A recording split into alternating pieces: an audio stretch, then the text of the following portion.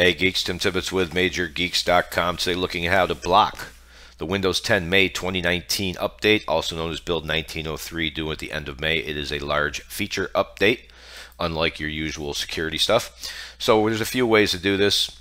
I'm going to tell you the pros and cons as we go. Using a third-party app, these are all free, tested by Major Geeks. Some have video tutorials, screenshots, and they're all rated 5 stars. These are the 4 we would pick because they're recently updated. I don't want to bother with the ones that weren't updated in the last year or two because they may not work anymore. So there is one of the easy ways to do it. You can almost bail out of the video now and just go down one of these 4. We will put a link to this page in the video description so you can jump to it. Windows 10 Home or Pro, I don't like this option for either one. It is an option only really for Windows 10 Home for a quick, I think, 7-day pause. So go to your start. We'll do this real quick. Settings, network and internet. Find your internet connection, whether it's Ethernet or, as you can see here, Wi-Fi.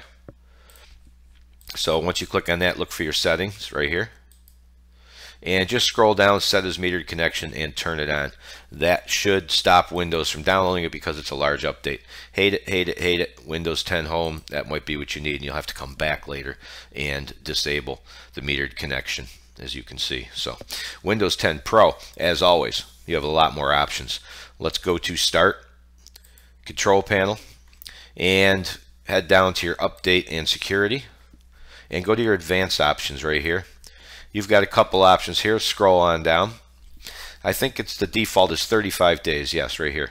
Pause updates. All you got to do is hit this button. You're done for 35 days. Now, we can go even farther by coming down here and choose when updates are installed. As you can see, here's your feature update, here's your quality update. Please leave your quality update alone. That tends to be more security settings and not the larger feature updates. Security settings are almost always required. So you have up here semi-annual channel, which should be where you want to be, or semi-annual channel targeted. Tongue twister. So essentially, semi-annual channel means it's widespread. So you can actually pick that and change it, but I wouldn't. So in other words, by the time your semi-annual channel updates show up, they are already tested and ready to go. So leave it right here at semi-annual channel targeted, and come right here and click on this box. And you can choose from as many as 365 days. Now, frankly, that is the way to go for Windows 10 Pro. Now, another option is Group Policy Editor.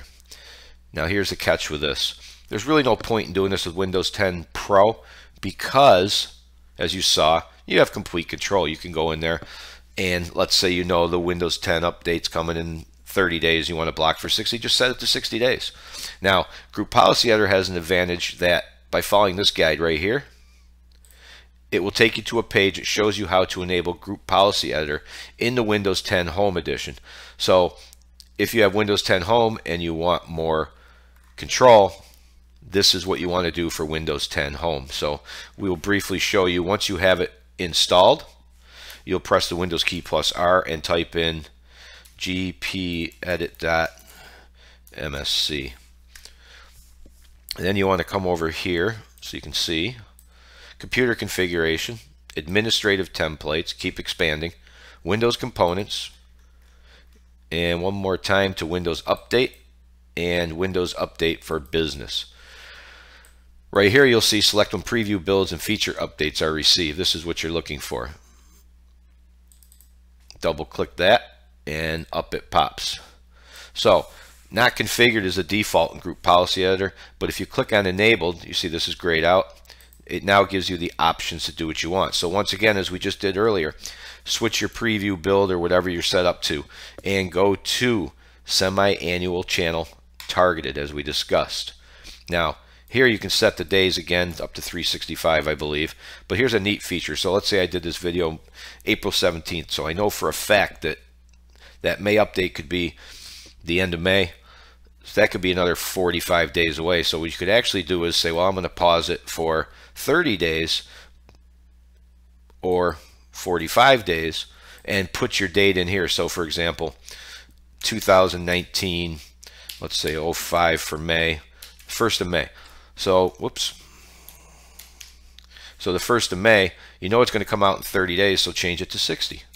So now you know somewhere in those 30 days of May the update comes out, and you've got at least 30 days where it's not going to update. So all you got to do then is hit apply and then hit OK. And that's pretty much it. So I really like it for Windows 10 Home because it puts a little power back in your hands that you don't have. But again, don't forget, you can always just grab a free app. I mean, I've used Stopped Updates 10 in my virtual machine and it works great. And all 4 of them work great. So there you go. But if you want to do it the manual way, because it is Major Geeks, geek out and go nuts and play with Group Policy Editor. Why not? There you go. So as always, down the bottom right corner in the last seconds of the video, there'll be a little Major Geeks logo. You click that, you can subscribe. And if we helped you out, click like. Any comments, please leave them. We read them all. And even as geeks, we write these guides and somebody says, hey, you forgot this, you forgot that. So we like to update our guides as needed, and things do change. So comments, feedback, always welcome. Thank you so much for watching. As always, see you next time.